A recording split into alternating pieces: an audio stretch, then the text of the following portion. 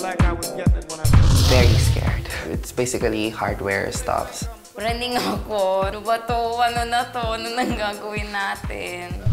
Now I'd like to introduce you to Ms. Rosemary Ong, the COO, Executive Vice President of Wilcon. Hi, Ms. Rosemary. Hi. Hello, Mega YDC finalists. Welcome to Wilcon. You know, Wilcon is synonymous to the best in designs and home building solutions. Being in the industry for the past 37 years, we have earned a reputation as the leading suppliers of building materials in the country. I'm sure all of you have a lot of ideas, and just like you, our service philosophy is to transform those ideas into dreams. Now, as you walk through our store, you will see the different services that we offer from the different brands, both local and international. And of course, the Design Hub that helps every designer, homeowner alike, and any layperson who's not into designing, but we can provide you service by helping you transform those ideas into 3D designs. We have computer-aided software that can render your design in 3D.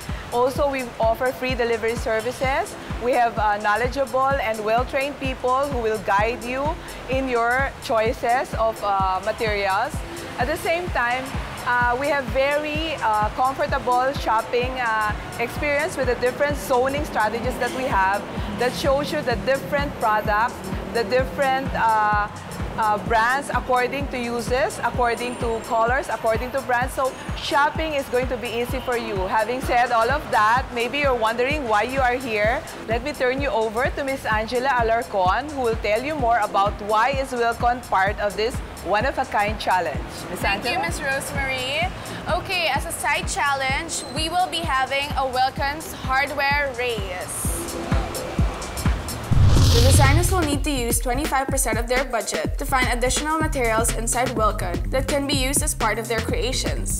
The designers will be assigned in pairs. One team will consist of 3 members because there are 13 designers. The designer pairing will be as follows: Kirby and Joff, Oz and Robin, Mara and Chad, Porfi and Erica, Ram and Christian, and lastly, Renan, Corleen, and Mary. The pair designer will need to look for the same Wilcon materials to use for their designs. The pair that takes the longest time in finding their materials will receive a punishment. 1 hour will be deducted from the total time needed to make their garments. So instead of 10 hours, the losing pair will only have 9 hours to make their outfits. Okay, designers, let's begin.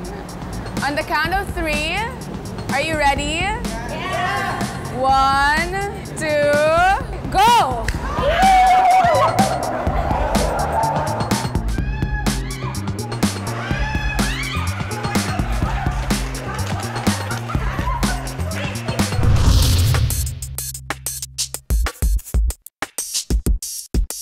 Naglibot kami. Nagkaroon na kami pareho ng napiling bibilin.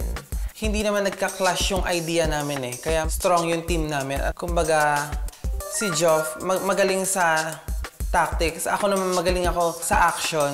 Doon ako mas mabilis. Nag-jive yung ideas namin na, ikaw, kuhanin mo na lahat ng kailangan mo habang ako tatakbo na doon sa cashier, ganyan-ganyan. Si Robin po yung partner ko. For this challenge, dun sa Wilcon, nagpunta kami.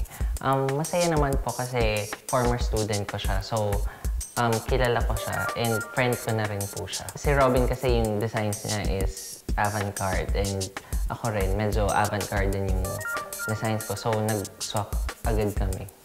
Natuwa naman ako nung pinag-pair kami ni Sir Oz kasi siya yung instructor ko tapos yung ibang natututunan ko sa fashion is galing sa kanya. So, happy naman ako kasi parang matuturuan niya ako as well as na magka-team kami. Siguro po malaki yung naging influence ko sa kanya as a teacher kasi nakikita ko sa mga students ko parang somehow na-adapt nila yung style ko when designing clothes. Siguro yung difference namin ni Sir Oz, same kami ng style, alam natin yun, pero iba kasi siya eh. Parang to be 3D yung sa kanya. Ang gusto ng mga judges, parang nag-fit pa rin sa body and wearable. So siguro yung sa akin, mas pinasimpleng Ozgo.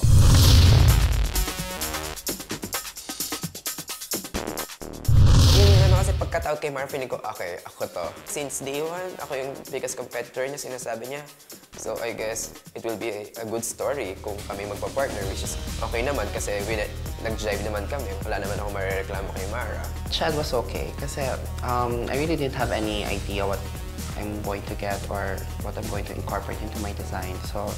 And Chad seems to have an idea. What I kind of just decided on is to work with what Chad wanted. We got wires and piece of like chain, gold-ish chain. Wala namang ilangan. Kasi the challenge basically pumped us up. Kung meron mang ilangan, it's definitely gone.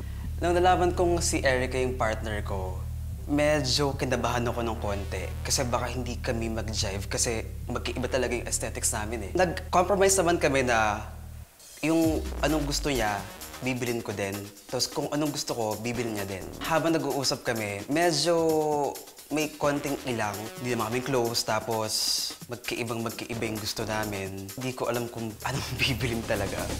Na-shock kasi sabi na by twos, tapos kami 3. In our case, I was the first one that said na advantage yun kasi pagtapos na isa, ako magla-line up sa cashier. Na kuminika. At first, parang alam ko na magiging partner ko si Christian. So, idea niya kasi hindi ko na question. Kahit kung ano na lang yung gusto niya. Christian naman, in fairness to Christian, okay lang naman. Pero still, yun, iba pa rin siya for me. Hindi ko naman din siya papatulan eh. Pero nandito naman kasi ako dito sa competition na to para ipakita yung talent ko. Nagulat din ako kasi may issue sa akin si Ram. Pisa lang talaga galit na lang sa akin pero hindi ko alam bakit. Next up, which pair arrived last at the hardware race? Plus, the designers meet their models with a twist. Nung nalaman ko yung twist, at itong Mara, Very pissed and very scared. Unfair. At the same time, parang, paano na?